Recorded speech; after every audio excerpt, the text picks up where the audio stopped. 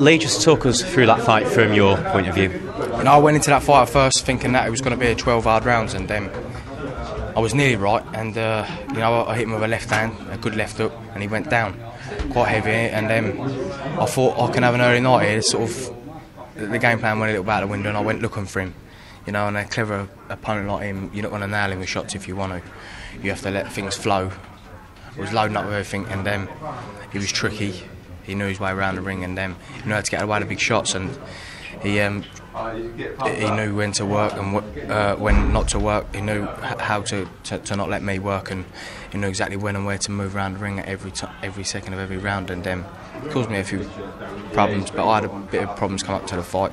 No excuses, but you know, that's my biggest lesson I've ever learned in boxing. I've learnt more in that fight than I probably have in 10 of my last fights, and I'm glad I've gone through it now, because I'll come back a better and stronger fighter. How important is it for you to have those lessons, even at this stage in the career?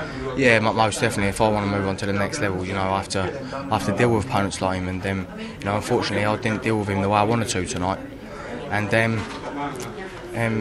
you know, it's a massive lesson learnt, and it's definitely going to make me a better fighter in the future. Obviously, Carson Jones had to pull out of this one, but you still wanted to get in there and get the rounds under your belt. Of course I did, yeah. You know, when Carson pulled out, I let my foot off the gas a little bit. You know, struggled making the weight the last few days, but you know, like I said, it was a big lesson learned, and it's going to make me a stronger fighter for the future. And what do you think that fight does for you going forward? Do you feel you'll have progressed a little bit in terms of your standing in the world and in the rankings?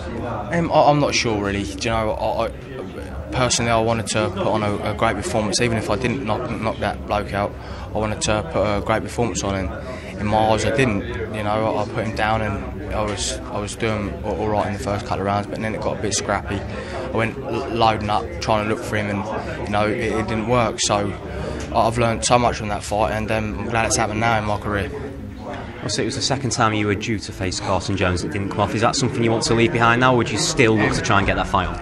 I don't know, really. I hope I'd fight Carson if he can go and get another top ranked fighter and win. I'd love to fight Carson Jones, but it could be a little bit of a lost cause now with his last fight, and like I say, if he can come back with a good win against someone else, I'd love to fight Carson Jones.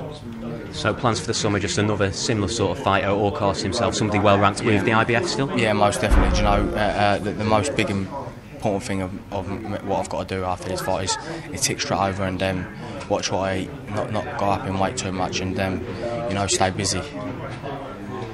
And just a word on the weight, what exactly happened there? You know, like I said, when Carson pulled out, I let my foot off the gas a little bit, and it went up a little bit too much than I should have. It was a bit of an uphill struggle trying to get to the weight, and you know, it is what it is, but luckily I had a bit of luck on my side tonight that I got through it. Since maybe a little bit frustrated with the fight not coming off and with the way things have gone the last few months, is that fair? Yeah, most definitely. Do you know, it was a big upset for me last time, and this time, fight week again, him pulling out, I can only imagine what he felt like last time. But you know, it's a big, massive lesson learned for me, and you know, it's going to make me a stronger fighter. Thank you, Lee. Thank you. Cheers. Cheers, mate.